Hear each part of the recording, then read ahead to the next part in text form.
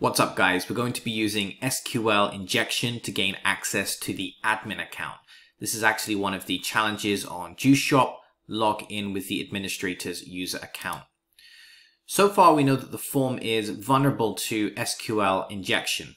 If we submit the payload of a single quote into the email field, we get a 500 response, which actually reveals the explicit SQL statement that's being used to extract information from the database. Select all from users where email equals, and we can see the injected single quote. Now in this case, I'm going to give you the payload up front, then we're going to discuss how it works.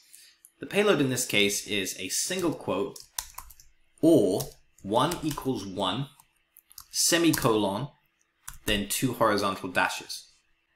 In order to use a login form, we need to bypass the JavaScript verification. So we can enter anything into the password field just so it's not blank. Click the login button, and all of a sudden, we find ourselves inside the admin account. So what just happened there? Let's take a look at the SQL query that would have been run assuming that our code was injected into the query itself.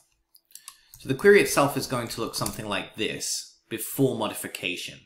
Select all, that asterisk means all in SQL, from users table where email equals, and it's at this point that the injection attack would have occurred. So let's rewrite this, taking into account the SQL that would have been injected at that point in the statement. Select all from users where email equals.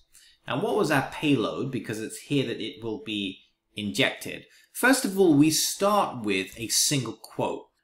Now that means that the email string has been closed, and anything else that's injected at this stage onwards is pure SQL. So we had or 1 equals 1, followed by a semicolon and 2 dashes.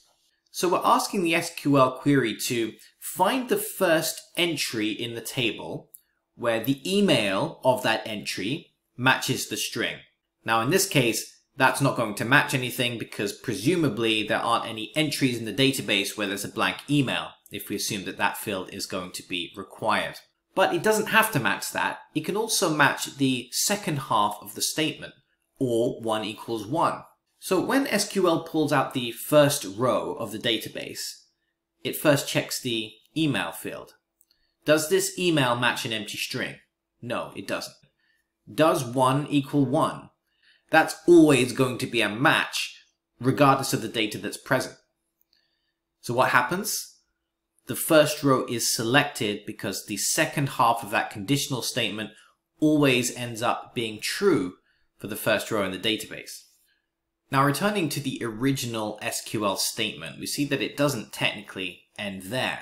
If the email is correct, but the password hash does not match with the password hash in the database, then nothing is going to be returned from that SQL statement.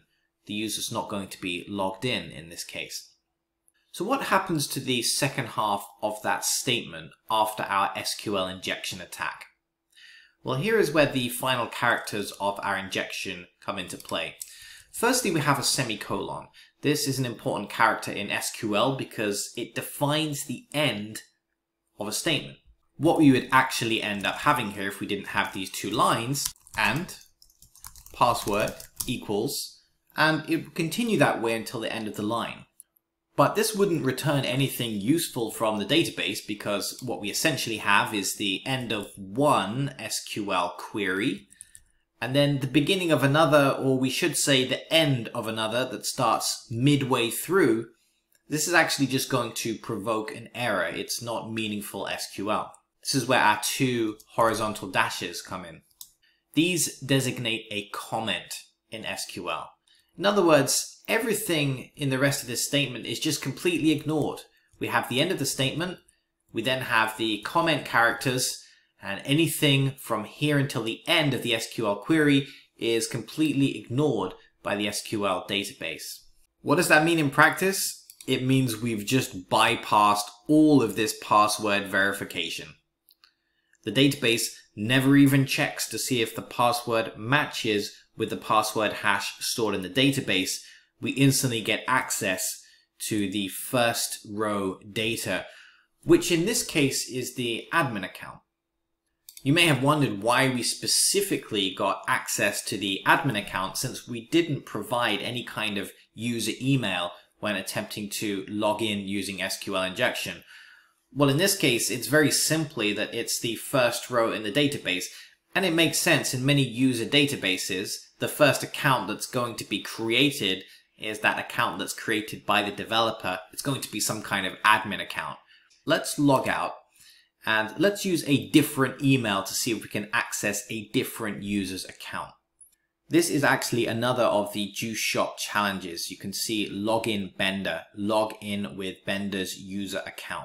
Now in this case, the email address has deliberately been left in a place on the page which is quite easy to access. So I've headed to the About Us section, and we can see here that on this part of the page there are places where feedback has actually been left by various users. So if we just scroll through here, we can see most are anonymous, but we can see this one here, Bender@Juice Shop.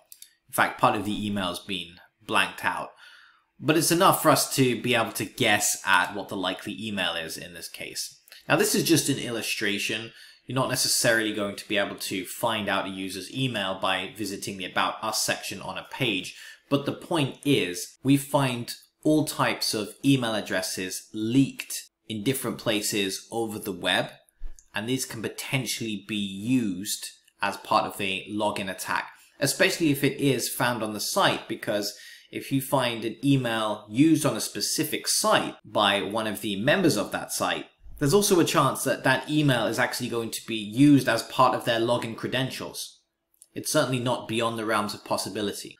So let's head back to the login, and we know the email now. It's going to be bender@juice-sh.op.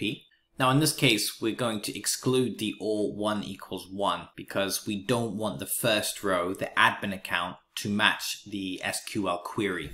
So what we'll do in this case is we will simply terminate the SQL query early. So Bender@Juice Shop, end the SQL statement, pass in a comment character. We've now bypassed the rest of the SQL query, which we know includes the password check in this case. Let's click the login button, and here we go. If we check out the account, we can see we are now in Bender@Juice Shop's account. Now keep in mind, you should only try these techniques on assets that you own or assets that you've been given explicit permission to test. Anything else is illegal and you could end up in jail. Thanks for watching, guys.